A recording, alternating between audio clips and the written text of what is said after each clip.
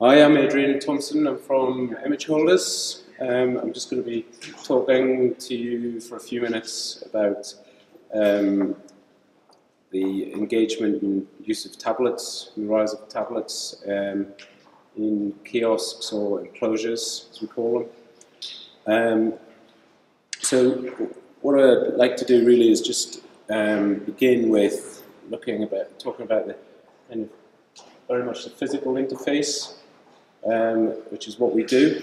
So by that I mean the actual physical product design of the enclosures. So a lot of people talk about the user interface, and what we've really recognized through the development of our terminals is that a lot of clients don't really, they're constantly talking about user interface, how do we improve this, looking at mobile phones, websites, but when you're actually in this physical retail world or client-facing environments, you need to get that client to the device, and it has to be appealing for them to actually notice it's there, walk across to it, and then engage with it. So that in itself is is a fairly often understated and complex thing to do. So there we've got a terminal in a McDonald's restaurant, and over here, so I can keep to the mic. And you can see that you've got a bunch of children there who are highly engaged in those terminals. So you walk in the restaurant, you can recognize that they're there. They're easy to use. You don't need any education in order to just go and engage with that product. And that product will engage from a 3-year-old up to a person of any generation, gender, nationality, and they can just get in their notes there and start using it. So what we need to do is reel back from that and go into what we call device integration, which is really a bit of a term that we've invented because we didn't know what better to call it, frankly, a couple of years ago. So you want to retain the ability for your customers to engage with the product, but you need to put a bunch of devices in. So you've now got a lot of tablets, particularly like Windows and Android devices. You've got lots of USB ports. You've got increased connectivity, and therefore that's giving clients the ability to massively reduce the cost of deployment. So you've got your tablet is also your CPU, so you can shrink down your form factor, and you can start to integrate devices and add functionality that then gives your consumer greater interaction. So you've got a step of saying, right, what devices do we need? So you've got printers, scanners, swipe readers, card readers, cash acceptors, and then you've got a bunch of different use cases. So we often get a client to come and say, right, we need 200 freestanding units because we've got 200 shops. And then as you speak to them, you realize, or they realize, that they actually need maybe 20 freestanding ones, need a bunch of wall-mounted ones, they need some customized ones, or they've got a flagship store where they need a selection of different use cases, and ultimately you end up with kind of a specification and a rollout. So what we do is kind of tailor our ability to react in an agile manner to be able to meet the customer and client demand.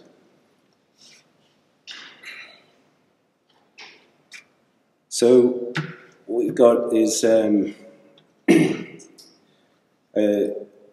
it's not just about engaging the end user or the consumer. You also have to the client has to be engaged, and often you might have software parties, third parties, installation partners, and if what we do is complex, then it makes life very difficult for all or one of those parties. So it's very much about keeping everyone engaged along a process of consultation. So you've got features like simple to install, it's got to be secure, you don't want to have loss of your property, you don't want people breaking in and stealing iPads. You could bore your senses about the amount of customers who've gone on Amazon, tier 1 customers, they buy a load of enclosures, put them in, and 2 days later they've all disappeared. It happens quite a lot. And then ultimately they have to be easy to use. By easy to use, that means they have to be easy to maintain, got to be easy to install, and then they have to be easy and engaging to use by the consumer, because it's all about the consumer. It's about making the client happy, installation partners happy, software partners happy across that journey.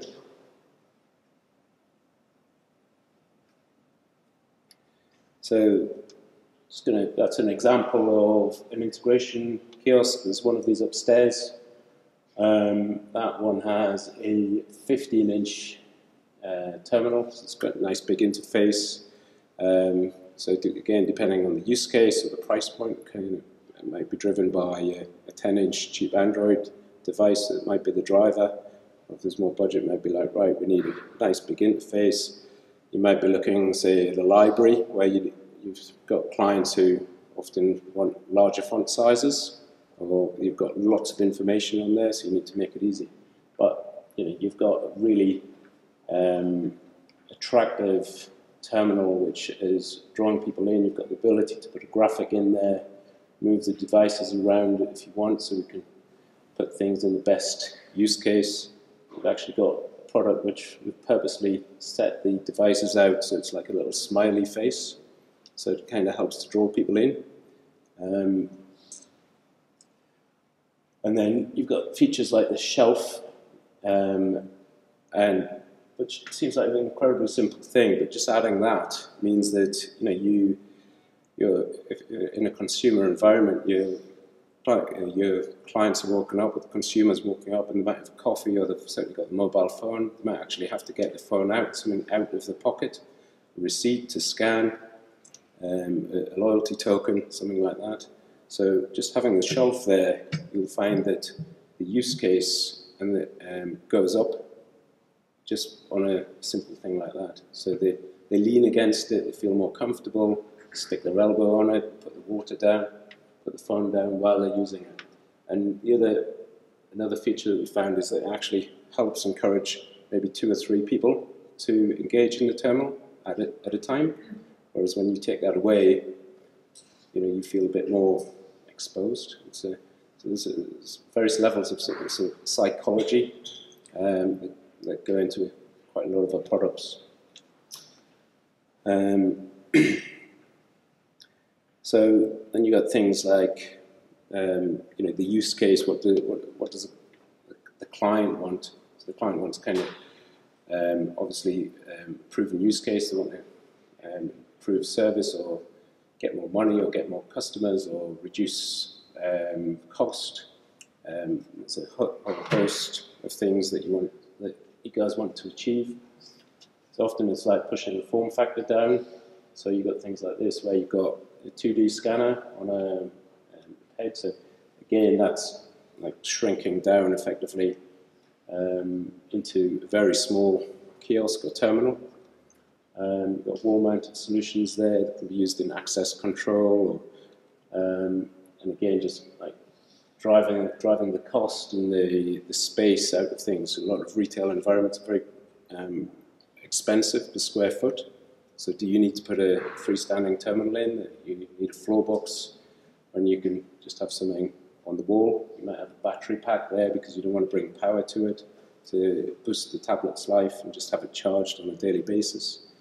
So there's an unbelievable, never-ending cascade of specifications or requests that can be used and integrated into the solutions that we achieve. So we do a lot of other things than just the bigger kiosk solutions.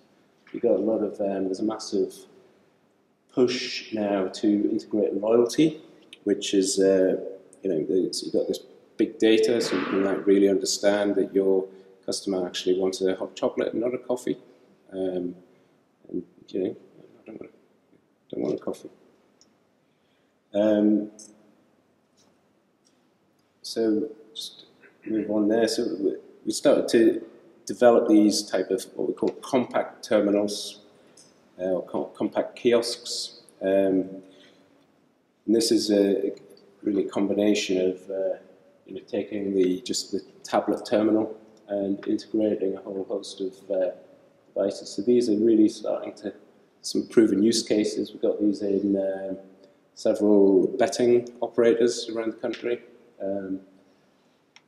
There's one upstairs on the Star stand. I don't know if you've seen that. But there's a proven use case, and again, that, you know, proven customer engagement and integrating these things into furniture so that they can be can drive down cost and improve installation, work across like partnerships with, again, the software providers, the installers, so that you can really just sort of tailor everything out and make it an end-to-end process, which is literally as simple as possible.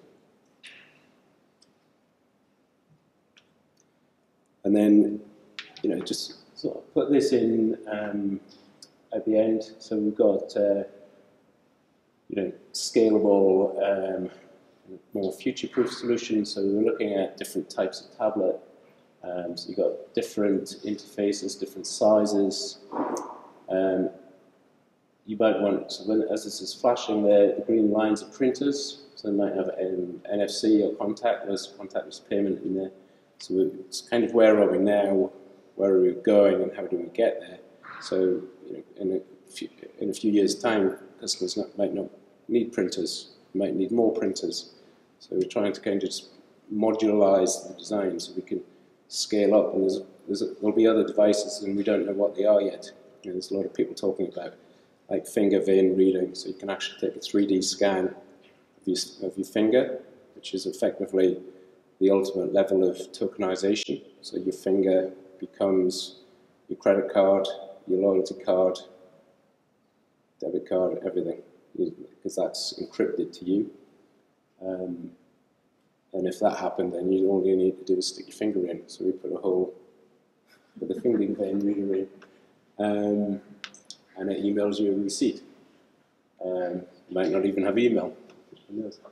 So you've got, you know, you can't predict the future, but you can kind of plan and adapt for it and allow things to sort of shrink down and sort of, run across an array of possibilities. Okay, so that's pretty much it. So, any questions? Yeah? Just in terms of future-proofing, the shelf life of a tablet is likely to change every couple of months, and your unit is fairly robust. Can you cater for different sizes and new models? Yeah, we can. So what we do is we have what we call a tray system. So it's a system, it was the first feature that we really integrated when we started about 3 years ago. We patented that. So you basically got a cassette that fits in the tablet. We built around an assumption that so you can have a 10.1 enclosure, so the largest tablet, which is called 10 inch, is 10.1 inches. And then we assume a size for the USB cables around that. So as like the McDonald's example I showed you at the beginning, has now gone, the same enclosure has housed a tab 4, a tab A, and now a tab A or something like that, whatever the new one is, and they all fit. You can put, you could switch from an iPad to a Samsung tablet or a Windows tablet, and you just put put a different tray, so it's very cheap and easy. And again, they're designed so that it's so simple to use that the shop staff can actually make the changes. You don't have to have call-outs. Even our large terminals just have thumbs. You've got a key. When you open it up, you have a thumb screw inside, So the staff, the most anyone has to do is unhook a USB and put some thumb screws back in place to hold the devices securely in place. And if you want to retrofit devices, that's fairly easy. You have a facade on the front, and you just slide that out, and you just put a new one in with the apertures for the cache acceptor or the printer in the appropriate place. Now, the same principle goes right through from a 7-inch up to 22. Sorry, I think there was a couple more questions. Yeah? Do you think tablets are rugged enough to kind of... Yeah, definitely. Yeah, I mean, if you look at the betting operators, so you got like Paddy Power, Coral, Ladbrokes, they're highly abusive environments.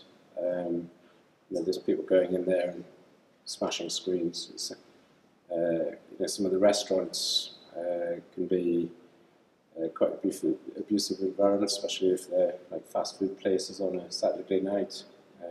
People will go into some of these environments and abuse terminals and try to either steal things or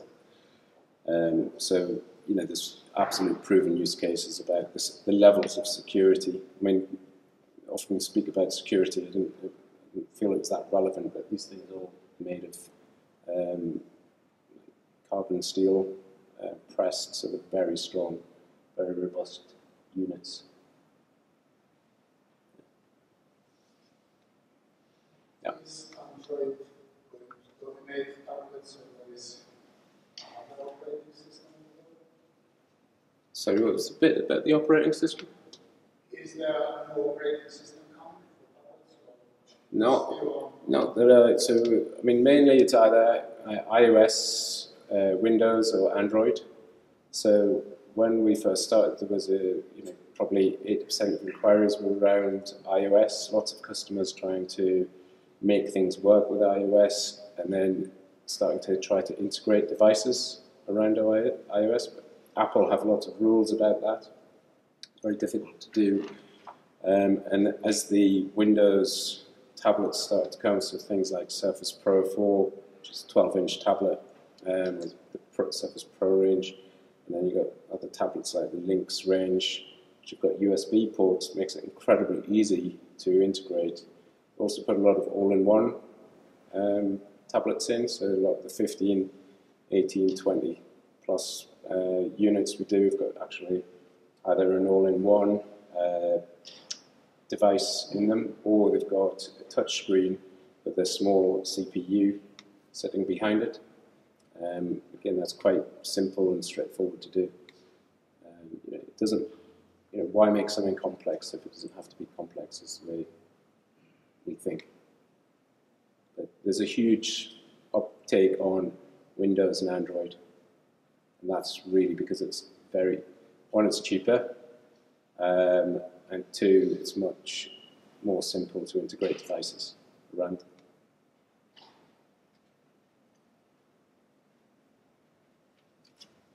You can ask a question? Is that you? Yeah. That it? No more? Thank you very much.